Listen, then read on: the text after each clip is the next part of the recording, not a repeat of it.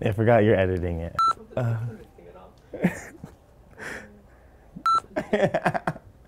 I love my mom, but she won't be there. My name is Jonathan Schaefer. I'm a marketing major and I'm a junior here at George Fox University. I've been playing football since 2nd grade and I haven't stopped playing since until now, and I don't plan on stopping until I graduate. It's obviously very difficult. It's almost like a part-time job, almost full-time job, but it's also another learning experience because it's like Coach Casey always preaches that football is like a life lesson, and it really teaches you how to work as a team, be a leader.